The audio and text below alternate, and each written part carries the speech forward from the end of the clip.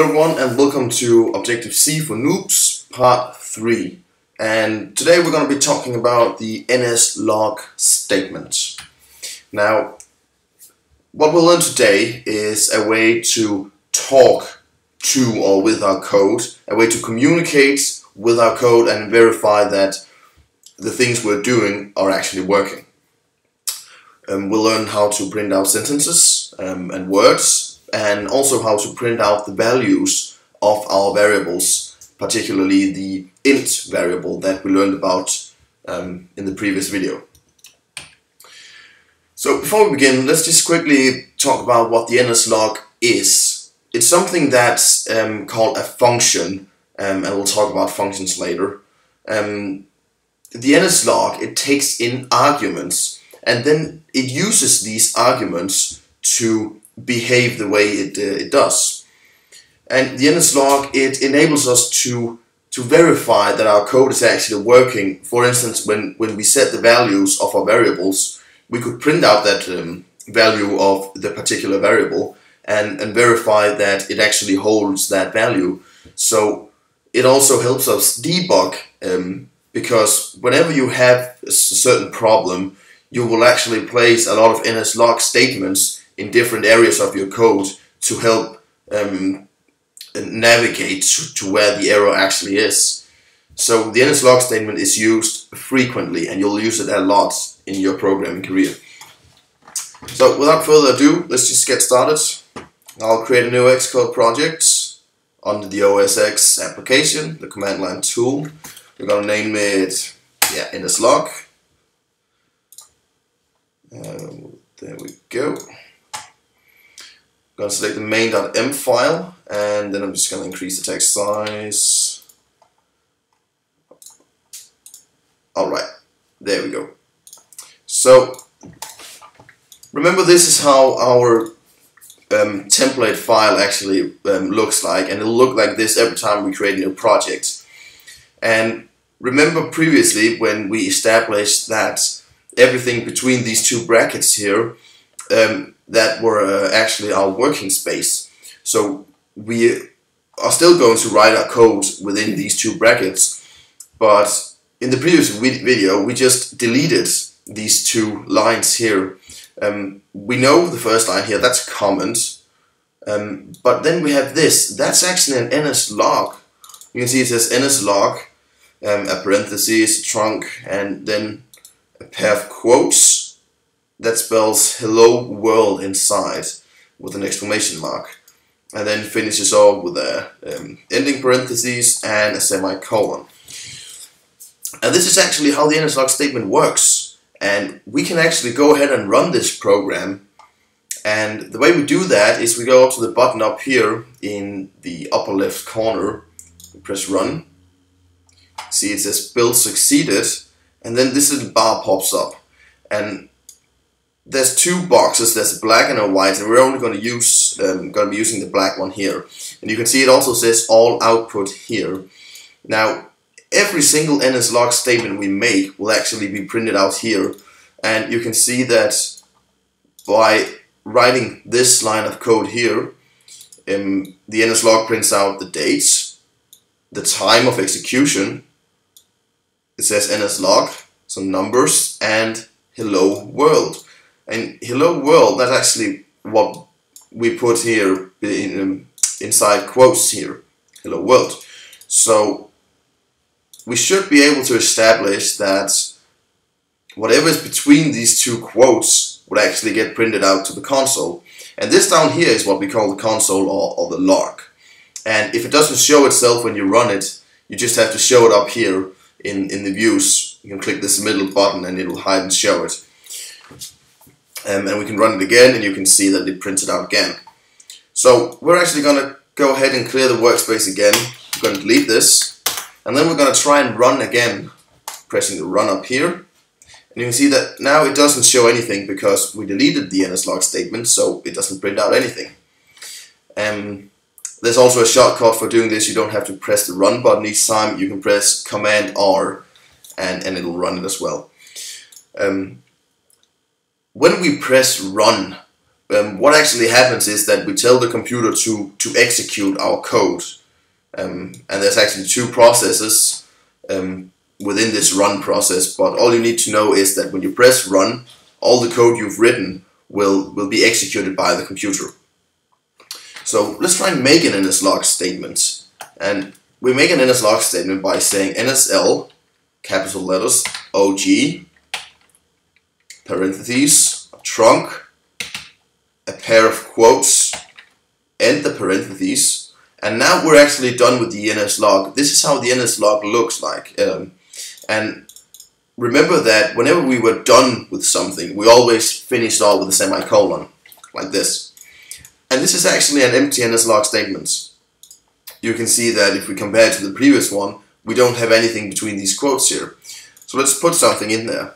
Let's say, I love programming. We press run, and you can see that it actually gets printed out to the console. And this is great because it's really that simple, and we can write everything we want in here. We can say gui gabui. We can run that, and it prints it out. We can write numbers, letters, capital, well, basically anything. You can see that it just prints it out. So this is great, but if we talk about what we learned the previous time, where we learned that the int was actually a variable, and that variable had a number. Okay, so let's make a variable. We start by declaring it. We say we make an int and we give it the name my variable. Finish it off. Then we assign a value to it. We give it the value 10. Now, what if we want to print this value to the NSLog? Well, that's actually easy, because what we do is we put in the percentage sign followed by an I.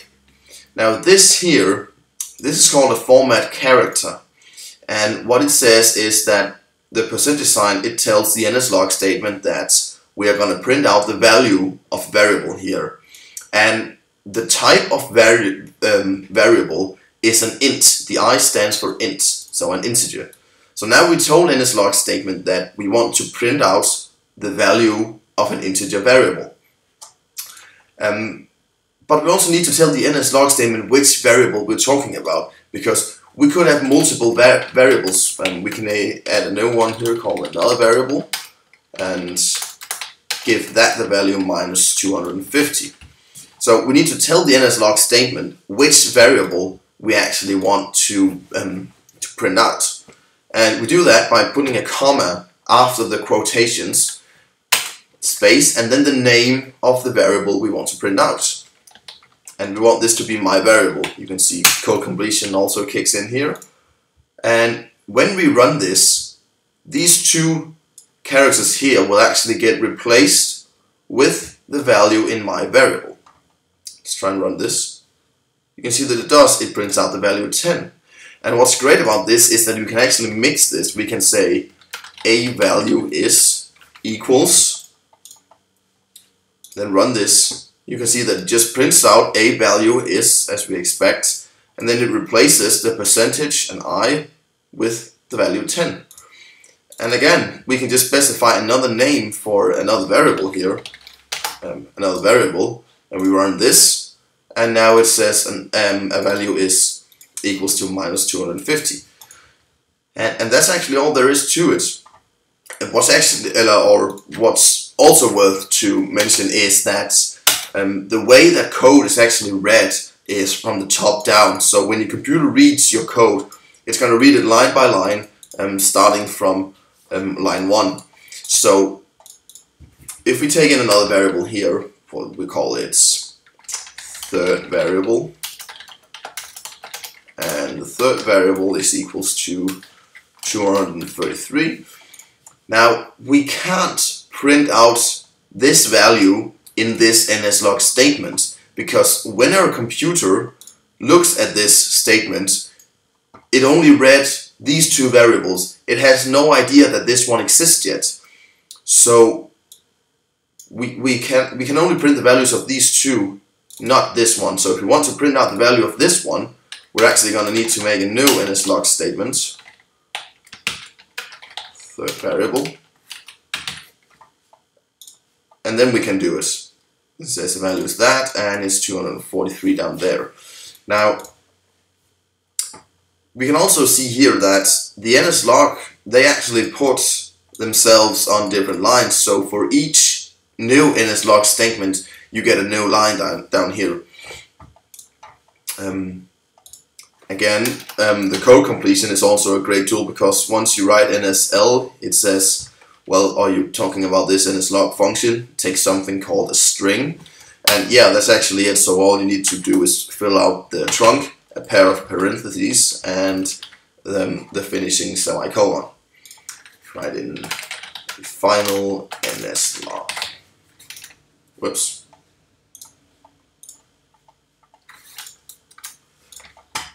And now we get 3 lines because we have 3 NSLog statements. Now let's just quickly talk about the NSLog statement again here. Oh, just gonna run this.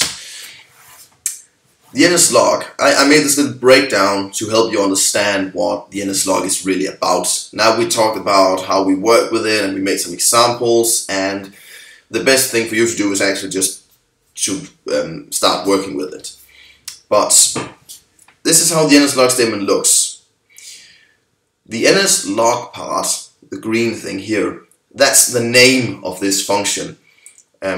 And that's basically it. It's just what tells the computer that we are using this NSLog function, and then the computer knows how to handle it, or Apple made the code that handles it. We have the parentheses here in red, and what they do is that they hold the arguments that are passed in. And by arguments, I mean they hold the argument, the string here, the characters, the words, the sentences, the variables, their names and stuff. You know, we had, when we printed the value of variable, we had the variable name here, and that's an argument, and what we write in between these quotations, that's an argument, and it takes these arguments and puts it into the NSLog function. Now the trunk and a pair of quotes, you're going to see this a lot in future videos as well. And that's something called an Objective-C string. And that's just another way to say, well, words, sentences. A string is actually just a series of characters all linked together. It can be words, sentences, or just a single character. And the semicolon indicates that we're done. And that's actually a breakdown of the NSLog. But we also made something that is called the format character, and that's this %i.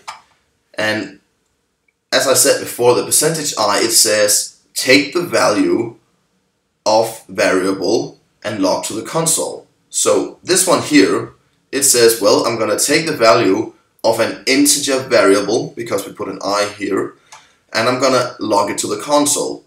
So this %i here, it actually replaces itself with a value that is stored inside the name that we pass in here. So this gets replaced with the value in this. Well, given the fact that this my variable has to be an int variable and actually has a value.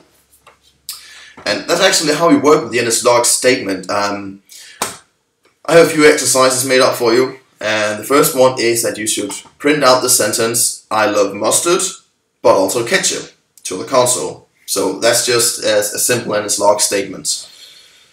After that, I would like you to print out 2 more sentences of your choice, each in their own NSLog statement. So you're actually going to have 3 NSLog statements in your program now. The one you made up here and 2 new down here. Then I want you to declare a variable, an int variable, assign a value to it, and then print the value of that variable out to the console. So you make an int variable, give it a value, and then you print out the value to the console. And try to mix both the value of a variable with other words. For instance, this variable has the value something. And repeat exercise 3 with 2 more variables, and try out different numbers, some negative numbers as well. So make 2 other variables and print out in 2 other NSLog statements. And that's actually all there is for this video, guys. It's a little short, but there's not much to it. You just have to start using the NSLog statement and make these exercises so you know how the NSLog statement works and you can work with it. And then the more you use it, the more familiar you'll get with it. So that's it for this time, guys. Thanks for watching, and I'll see you guys next time.